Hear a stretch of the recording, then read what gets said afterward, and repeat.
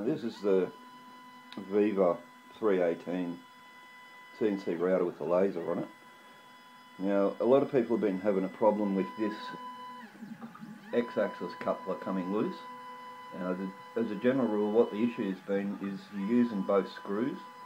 You just need to use the one screw that goes on the flat side of the stepper motor arm.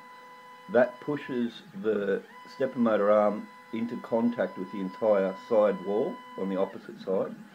If you use two screws, what it does, it actually centralises the coupler arm, and the only friction points are the base of the two grub screws, which isn't enough to hold it, because one side's curved and it'll eventually move, which allows that screw to become loose and the whole thing comes off.